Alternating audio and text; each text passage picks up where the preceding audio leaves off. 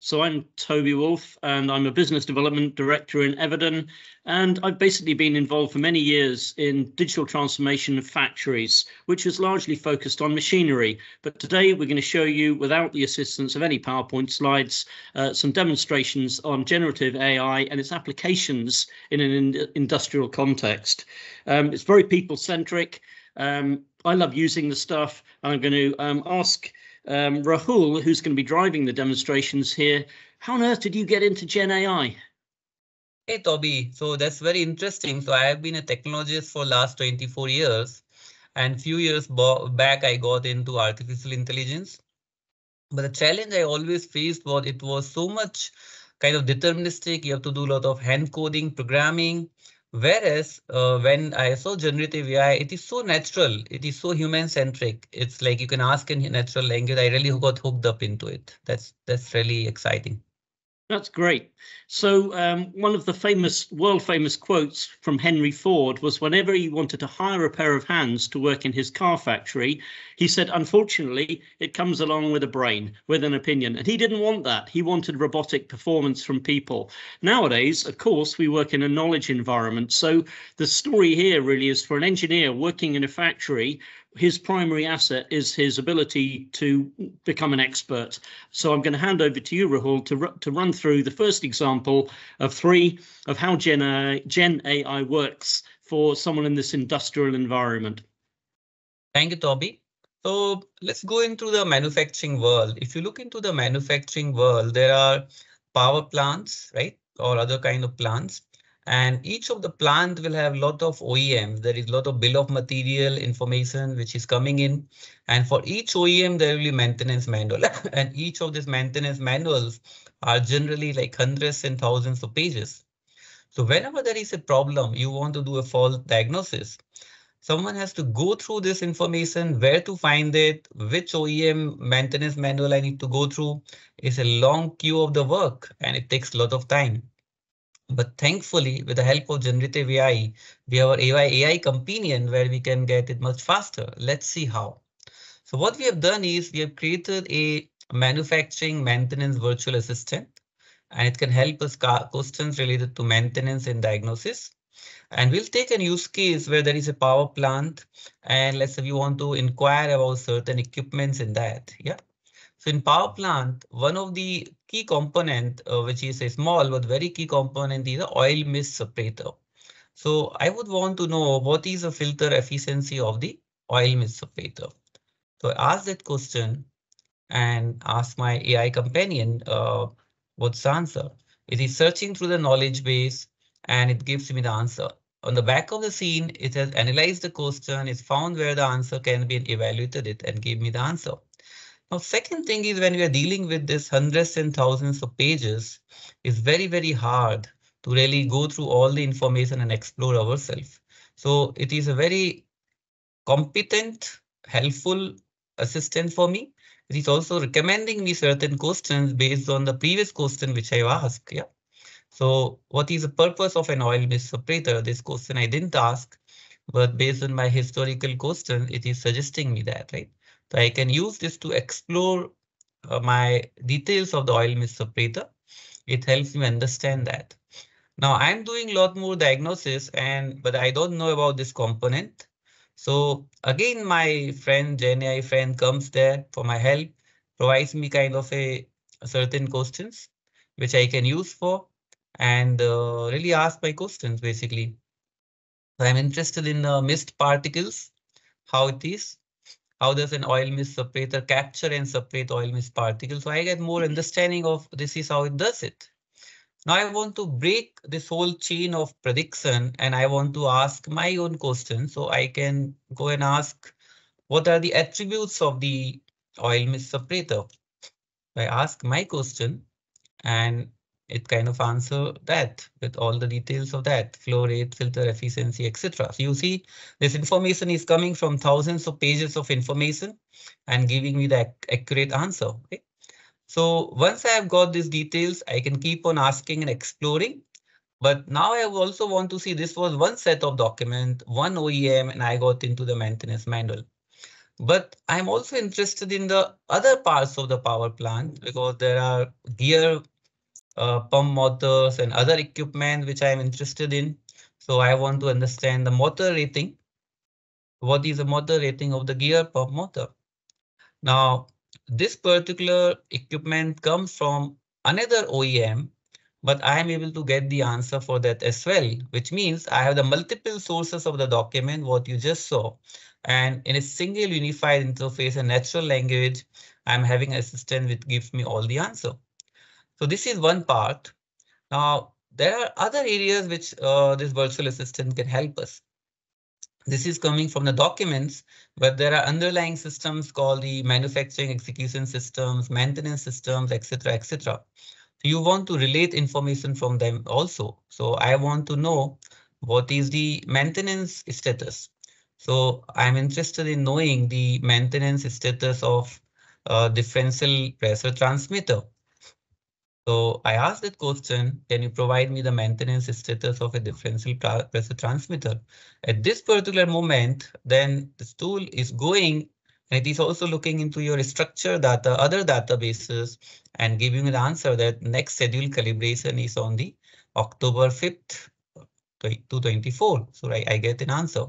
So this is how the overall assistant is coming in. There is a possibility I may not like the answer.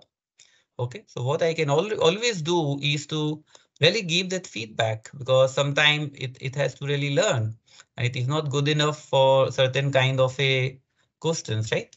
So if I'm not able to get that answer, there is a possibility to give the feedback. For example, I asked the question, but maybe I'm not happy with this question and I can say I didn't like it. I can give the feedback. It will be audited and the model will continuously improve. Another interesting feature that it also gives you thoughts and reasonings, basically, like on what basis the answer is basically coming in. So it gives the sources and it also gives the explanation, like you can see thoughts and reasoning. So that's how powerful it is. So what we just saw is a very simple yet very powerful demonstration of how from thousands of documents of different OEMs, maintenance manuals, multiple sources, structured data, with single interface, we can got all the answer for our fault diagnosis of our manufacturing plant. Thanks, Rahul. I can see how that's going to increase access to information. If you look at eviden.com/solutions/generative AI, you'll see some case studies where the people who have already deployed this in our world are claiming a 30% increase in knowledge worker productivity. So we know this is pretty powerful. There's a kind of the first time you see this, you think, well, yeah, I kind of use Google to find a lot of information. I do it on my smartphone here. And a good example to show the difference with GenAI would be if I type in the question or the statement, don't show me pictures of elephants, you can guess what you're going to see on my screen, 1 million pictures of elephants. So the whole point is that lookups tend not to understand the question truly or the context of the question. And what you've shown is that it does both. That's pretty good. But let's have a look now about you're trying to look something up in a manual. So you've already defined the source and you would typically use Control F to try and find the keyword combination. How can it help in that context, Rahul?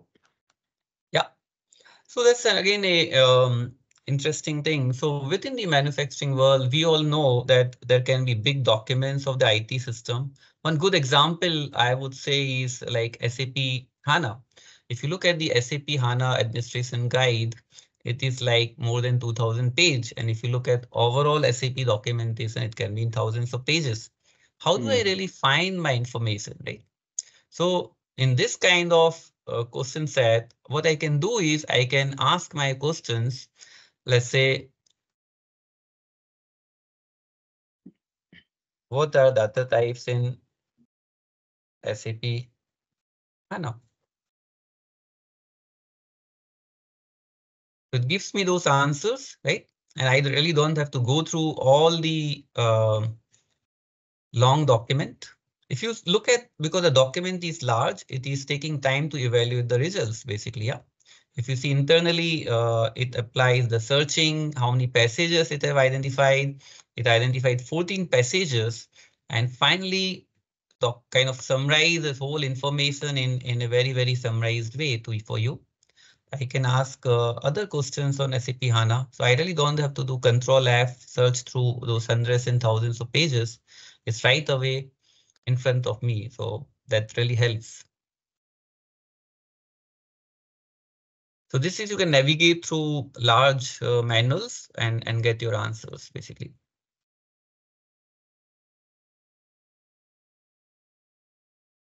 Yeah, so I get my answer on the recovery strategy in SAP HANA.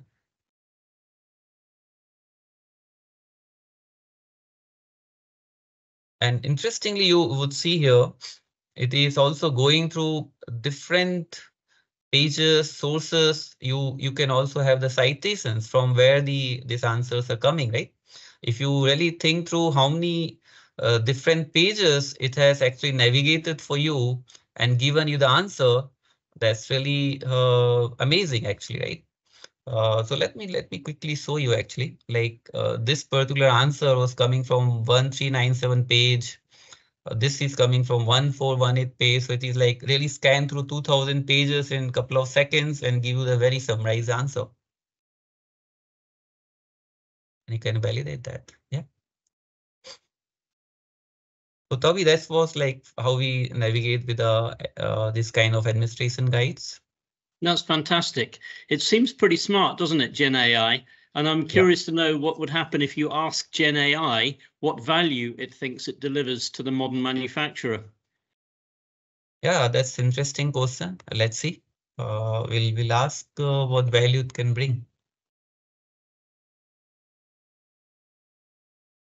So this again going through internally and asking okay, so this is an interesting answer.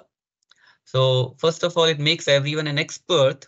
So I agree with you because I'm not an expert in manufacturing, but it gave me like very expert answer in a less than 10 minutes. It saves time. So I kind of really navigated through multiple manuals of multiple OEMs and also SAP HANA manual. It really saved me time. Less than 10 minutes, I can get any like 10 different questions. Precisely, I can get them. Addresses complexity. So if you consider that when we are dealing with the OEM manuals, they are in like hundreds of them, thousands of pages each, and it really gives you the answer very, very quickly. And of course, increasing awareness in adoption to the soft floor. I think if you have a natural language capability, I'm sure every one of us love it, including our children and all the colleagues. So it really helps in the adoption part of this kind of technology. Yeah.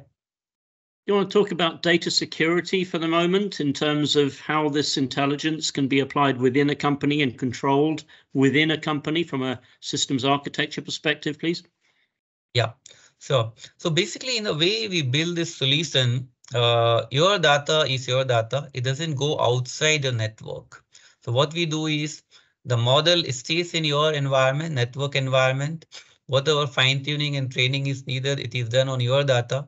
And it doesn't go out of your firewall. All your learning, what we are keeping, that also remains in your environment. So fundamentally, once you deploy this whole solution, whether your data or your model training or improvements, everything remains in your firewall. Nothing goes out, basically.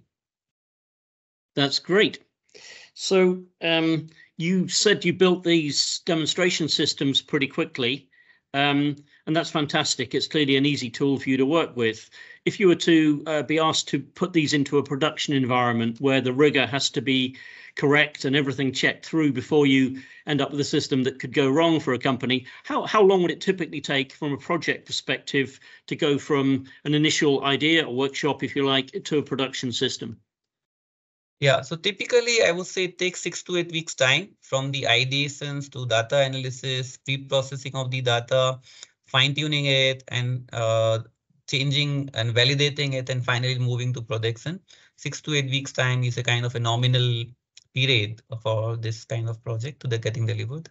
Okay, and you might see, Rahul, in the chat, there's a question from someone in the audience I assume the knowledge pilot scans all available content and data on the company's IT systems. How can employees add content to the knowledge pilot that is on their own secured workspace, perhaps as a separate area that you want to control? I think perhaps like some of the examples you've had here, you might want to share everything with everyone. How do you segment the data to enable that kind of segmentation to work? Yeah, that's a good, excellent question actually. So that's a bit technical, but let me show you. So there is a way that if you go into the environment, actually you can upload your documents basically. So this is an interface where we are uploading it from the back end. But if you look at the creation of the virtual assistant, it's a very easy process, and you can keep on uploading your own knowledge base and keep it kind of personal namespace for you, right? So that's possible. Fantastic. Thanks, Rahul. So we're pretty much out of time. You've shown how the system will save people an enormous amount of time by intelligently finding information relevant to your question. That's very impressive. Which is your favorite part of the system? So my favorite part of the system is really the context and the relationship in the way it is building. Toby, like, you know, we all live in a very like information heavy world. There is so much of the data around, and there is a struggle to find the relations with and the pattern between that information. But with this tool, we can navigate through all that information, find the relationship between them, and really get a very summarized view of based on the intent of your question, right? That's amazing, because that it's like someone is there to think for you, and someone is really helping you with finding those relationships and patterns. Yeah. Thank you. Okay, so we're almost out of time. The call to action, if you want to know more, you can contact me, toby.wolf@eviden.com. Rahul, same address format for you.